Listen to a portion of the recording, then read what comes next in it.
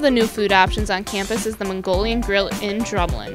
Executive Chef Jeff Willis explains the process of ordering your food at the Mongolian Grill. So basically the first thing you're going to do is you're going to grab a bowl and then you'll pick your starch option. After you've picked whether you want noodles or rice, then you'll go and you'll start picking vegetables. You can pick as many vegetables as you want. The next step will be to pick your sauces. You can pick any of the sauces that you'd like, as many as you'd like. And then once you move around the corner here, you can also pick your protein option, and then it gets cooked for you. And you kind of pick it up at the end. Somebody will yell your name out after you write it on the little popsicle stick, and it's pretty easy.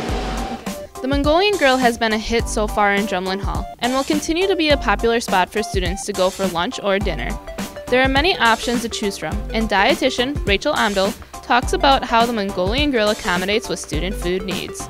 Over here at the Mongolian Grill, we have signage that will display any of the calorie and allergen information.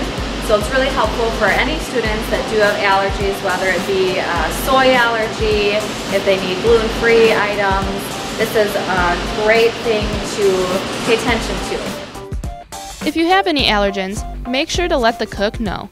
They'll place your food on the section of the grill that is specifically set aside for students with these needs.